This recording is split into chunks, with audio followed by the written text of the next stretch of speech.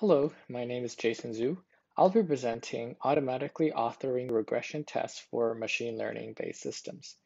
This is joint work with Teng Long and Atif Memon at Apple. Let's start with an example to illustrate. The speller, or spelling correction system, is used in many modern search engines.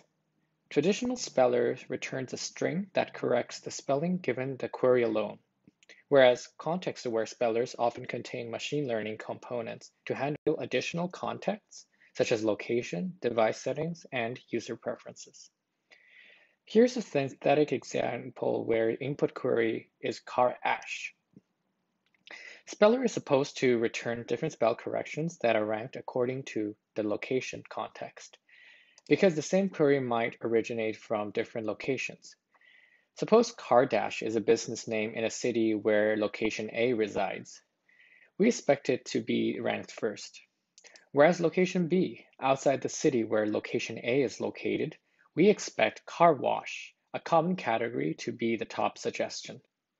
This complex behavior is driven by a ML ranking system, and such MLs can make software testing tricky. In fact, we identified challenges that are not just specific to Speller. These challenges actually broadly apply to many ML systems. The first challenge is that the input space can be very large and heterogeneous. Here we can think about testing with image data or text data. Take Speller as an example. The input space grows exponentially, even regarding the input string alone. The second challenge is that the expected output is also evolving with the ML model. Let's go back to our example. If a data point is outside the city where business Cardash is located, then at this given location, we expect car wash to be the top suggestion. Thus, the location-specific test passes the assertion code on the right.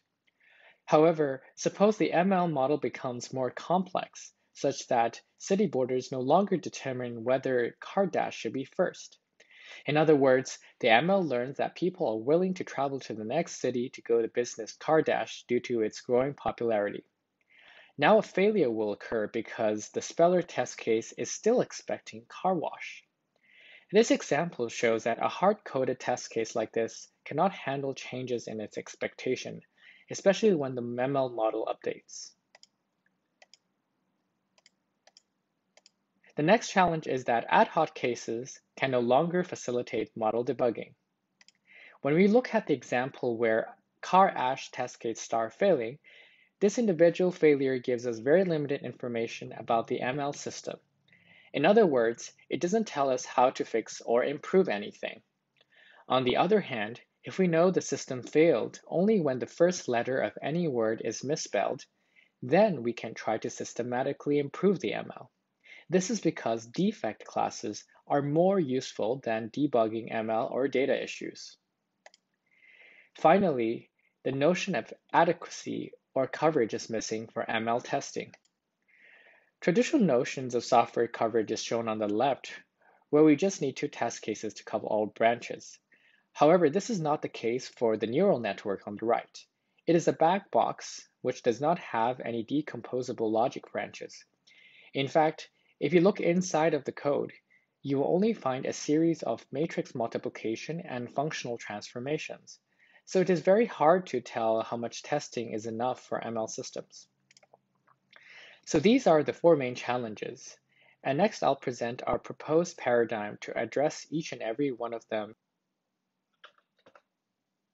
Given that the input space is so large, a small number of test cases definitely cannot cover all the edge cases. We simply have to increase the number of test cases so that we can test our implicit or explicit ML's decision boundaries. Note that currently we see 100 test points, but in reality, it may be necessary to scale up to millions of cases. We also need an oracle to tell if the actual output meets our expectation. Recall that the test cannot depend on hard-coded test outputs. Therefore, we actually define a test oracle that varies with the production data. Here you also want to test the oracle to automatically derive expectations from production data. Production data alone may not be enough, because it could oversample regions which are less interesting for testing.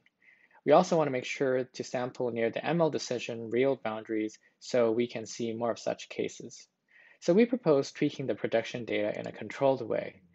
That is through a model-based input curator so that we can achieve the coverage that we want. Now we suppose we have the sufficient coverage, we will obtain potentially millions of test results. That's why it is necessary to have an automatic test triaging system that looks at all the test outcomes and reports defect classes instead of individual test failures. This can be done either through predefined aggregations or automated clustering, which we will describe in depth in our paper. In the paper, we also describe how we achieve each step with speller testing. Due to the time constraint, I will only highlight a couple of aspects and results. The first highlight is automatic test authoring. The authoring process for speller is done in 2 stages. 1, error pattern learning, and 2, input perturbation. We rely on user interactions to determine what production queries are misspelled and what are expected. That provides us sufficient signals to learn typo patterns via probabilistic models. On the right, I'm showing transition probabilities learned from our substitution model. Actually, it captures keyboard typos very accurately. Next, we use the learn models to generate new input test cases. Here, we automatically pick 3 words from production data where no spell correction is required. The table on the right allows us to create mutations based on the position and specific substitutions. And here, we have test cases with input misspells and corrected outputs. In our paper, we actually specify the coverage dimensions. On the one hand, we have input string. Among these rows, we consider different token lengths and character lengths. The other dimension is the typo dimension, defined by string edits. The columns span all possible error patterns within edit distance 2, which covers more than 95% of the typos in practice. The second highlight we use is clustering to identify defect classes when we need to triage failures.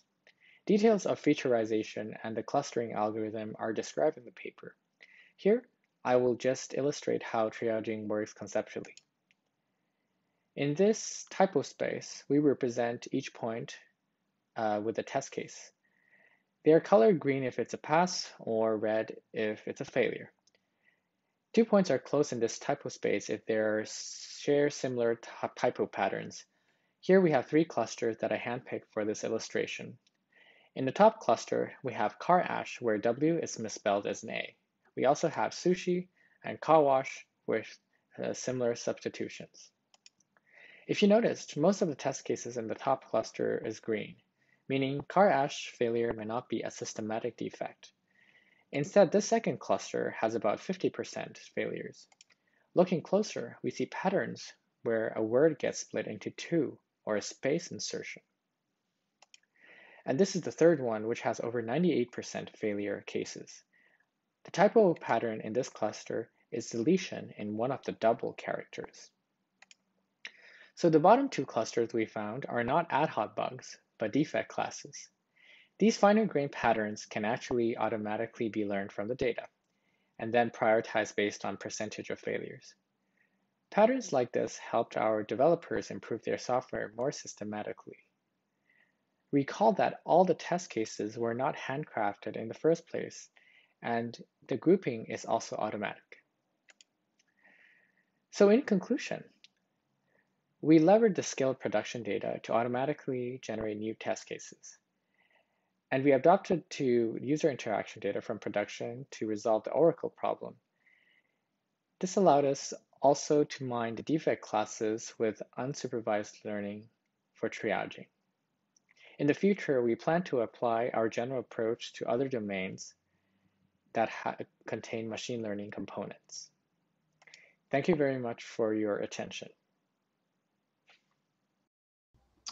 All right. Hello, everybody, and welcome to Jason. So first of all, thank you, Jason, for the presentation. Jason is from Apple in San Francisco.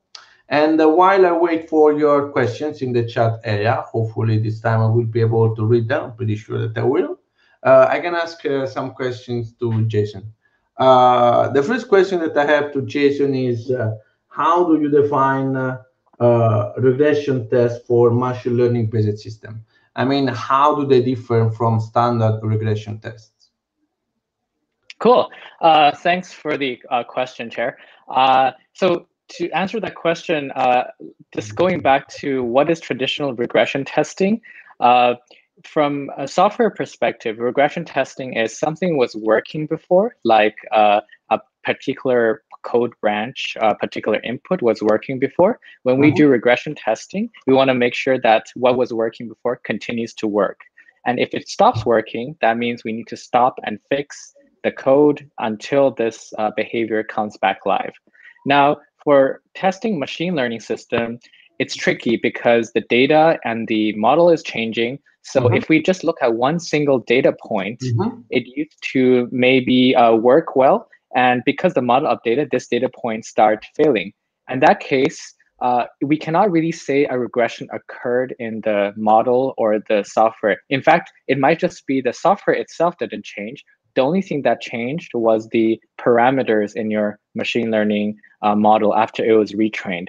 So in that case, when we say a regression testing for machine learning systems, we actually need to define it in a broader scope in a statistical way, which means if instead of saying one data point failed and there is a regression that has to be fixed, we can say 90% of things that were working before are now at 89%. However, we allow ourselves to handle the uncertainty or the stochasticity or randomness that a machine system inherently has. So we will not block this.